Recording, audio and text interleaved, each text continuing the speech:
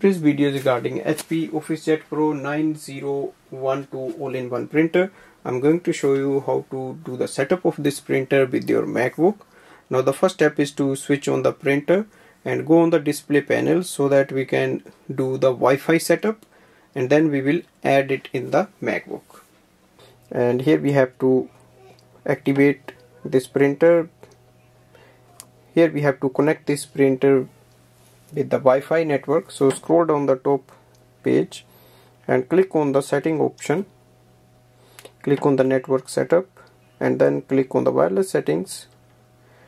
Click on the wireless setup wizard. It will search for the available printers. It will search for the available printers here. It will search for the available Wi-Fi networks, and now we have to select the network we want to connect. Enter the password of your Wi-Fi.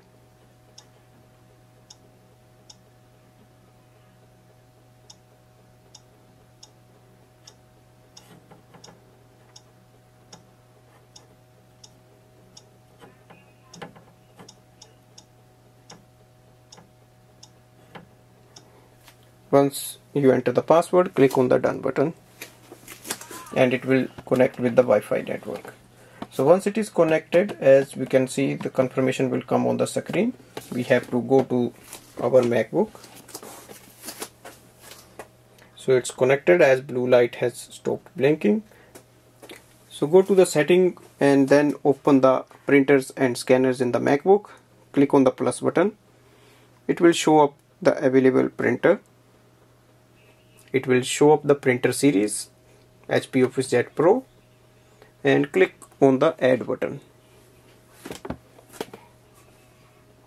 Click on the add button.